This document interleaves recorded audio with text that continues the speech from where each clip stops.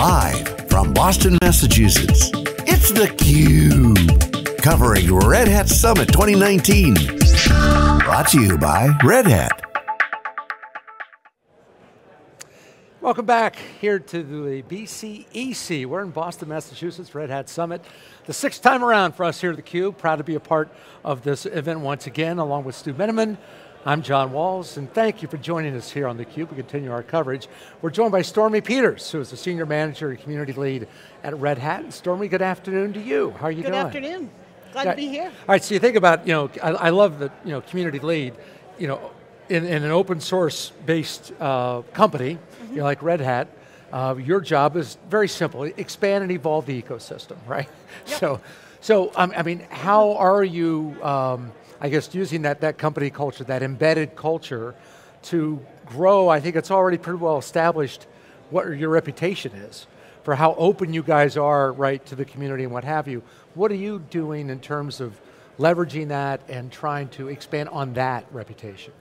Yeah, our goal is to make sure we're supporting those upstream communities. So all of Red Hat software is open source.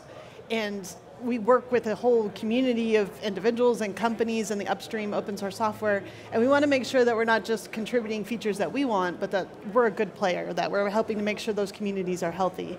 And so for a number of the projects that we're involved in, we actually assign a full-time community manager, a community lead, to help make sure that project is healthy. So we have someone on everything from Ceph and Gluster to Fedora to Kubernetes, just making sure the community does well.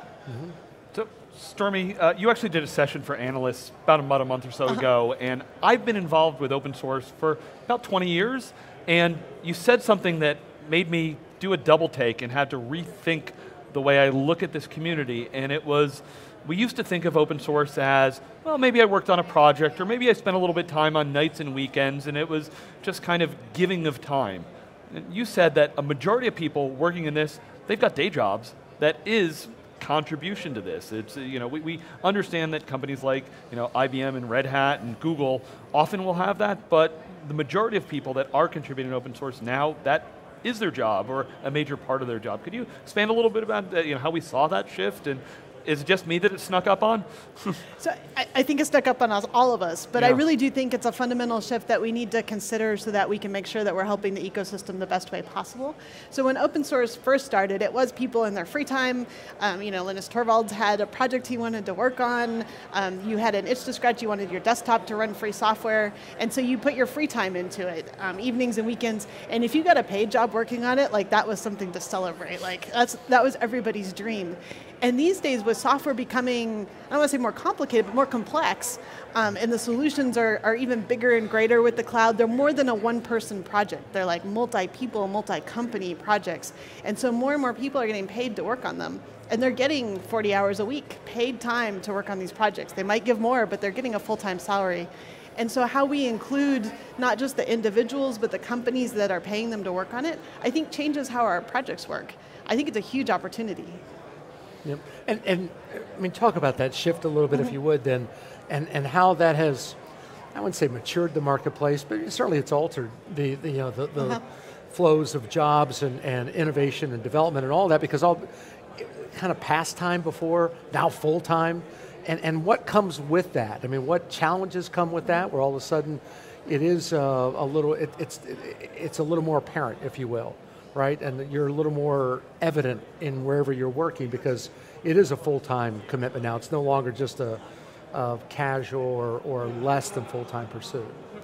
Yeah, I think it's a good thing, but I do think it adds challenges. So, for example, the onboarding process. You used to know when you had an open source software project, someone was giving up an hour or two of their evening to learn your project, and so you had to make sure the getting started docs worked for them within 20, 30 minutes maybe.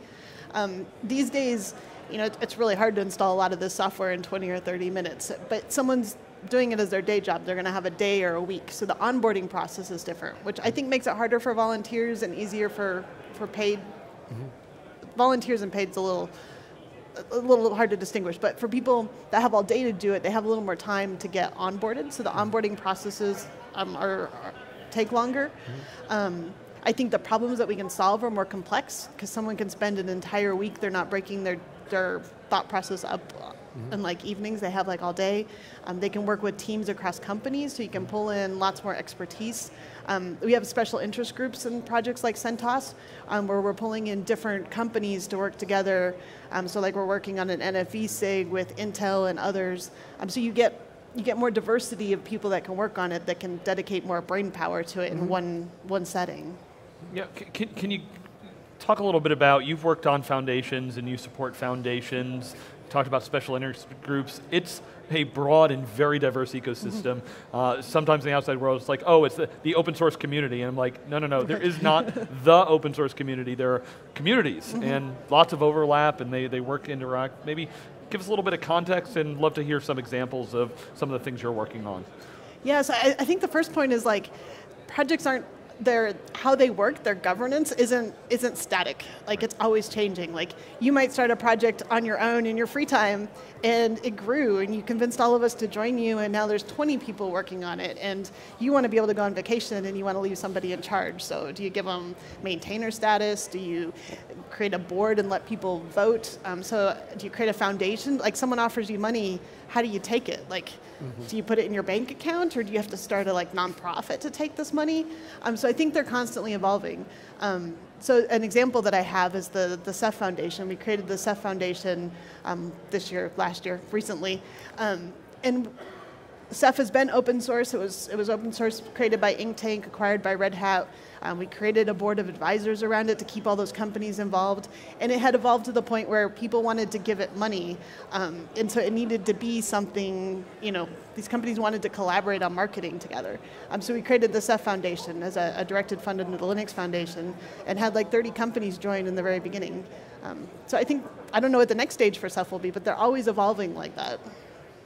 But so what does it do, if you will, Ceph? How do you pick projects? If you have 30 voices, a lot of voices, a lot of people raising their hands saying, let's look at this, let's look at that. How do you govern that? How do you assign work? How does all that work in that that's a really open environment, that you're trying to corral a little bit. So we're not trying to corral, we're trying to Or organize, how about that? Better word, better word. So the Ceph Foundation was to enable people to collaborate on a marketing side, mostly, a money side. They wanted to give money for the CEPHicon event that's happening in a couple of weeks. There's a big annual event. They wanted to be able to do Ceph days, things that you want to give money to enable. And it was getting really complicated. Well, you pay for the beer and I'll pay for the food, and we'll do it that way. The Ceph project technically is led by, it's a group of volunteers who all have paid jobs. And there's a project lead for each sub-project, and then they have a monthly meeting of all of the whole project, and then each of those sub-projects has a weekly meeting. And something that Ceph does that I think is really interesting is they record all of their team meetings, like it's a video meeting, and they record it and they put it on YouTube, and people watch them. I think that's awesome. But it helps them with the time zone problem to record the meeting and put it on YouTube. Yeah. One of the other things that I find really fascinating is many enterprise companies now, we know they're using open source, but they're contributing to open source. I remember back the Future of Open Source survey that was done I think it was half of companies that are using it are also contributing. What do you see? We've talked to users at this show for many years as to why they see value and why they do it, but I would love to hear your take. So I do think companies they're using open source software, but they're contributing. And people talk about, you contribute the features that you want to see, but I think you contribute to the things you find exciting and that you want to participate in.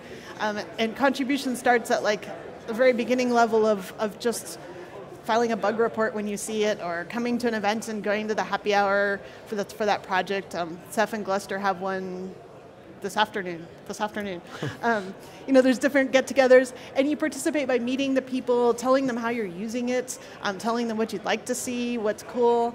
I think a lot of people in the open source world, there's an opportunity for the developers to be very close to the users in a way that's harder in proprietary software, and it's really exciting. If you're working on something and someone comes up and says, "Hey, I'm using it, and here's what I like," it's fun.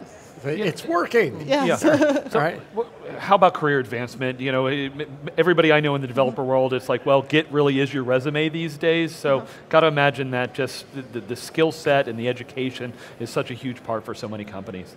Yeah, and with more people getting paid to work on open source, and they can show what they've worked on, that it's more, not more common, it's very easy to move to another job taking your skill set with you, and it's very valued, and you even get to keep your community of people that you're working with as you move around and help different companies with that project. How do you divvy it up in a community where the workload is kind of equally shared, or there's a fair share of work being done, and you want to, maybe some people have a different level of expertise, and so there's some policing that kind of has to be done, or I guess some responsibilities assigned or whatever. That could be a little delicate sometimes, can it? That you want to get the right people doing the right things, and you love willingness and enthusiasm, but sometimes you do have to kind of decide, you're going to work on this, we're going to work on that. So some projects have done a really excellent job of defining the roles and assigning them and having like a mentoring process to get new people there. So for example, Kubernetes on the release team, there's like people that work on the release team, and then if you're interested, you raise your hand and you like work with the person that's in that role for like an entire release. And so you get like a whole release to be mentored and taught. And then the next year, you're the person doing the release and you can mentor somebody else. So I think the processes help with that, and I think there's some really great work being done. So you're building the farm team basically, right? You're bringing them along on training wheels to a certain degree, and then let them ride the bike by themselves. Yep. Makes sense. So speaking of getting people ready, there was something new announced this week that I'm hoping you can explain. It's the Red Hat Universal Base Image. It was explained to me that this is really a subset of RHEL, or being RHEL ready. What does that mean? How's that going to impact developers? Yeah, the idea is to help developers develop in containers on Linux, and in a way that they can, so the UBI is based on RHEL. It's a subset of RHEL packages. It's a container, so it's in the cloud space. And you can develop your app on it, and then you can share that container with anybody, whether or not they're a RHEL user. So you can share it with anybody in the world to have them develop on it. But then when you're done, it is supported on RHEL and OpenShift. So you can have full enterprise support for it. How does a show like this inject new blood, new perspective into what you do? Because I would assume this is a pretty good recruiting opportunity too, in a lot of respects, and you stay pretty busy over the course of these 3 days, meeting with a lot of new people, meeting a lot of new faces, getting a lot of new ideas.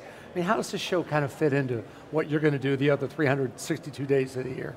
Well, we look forward to this show for 364 days a year, so we're always planning for it and prepping for it.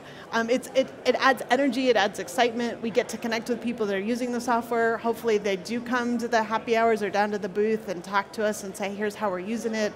We hope to get more people involved, people that are using software that want to learn about it, get them more involved.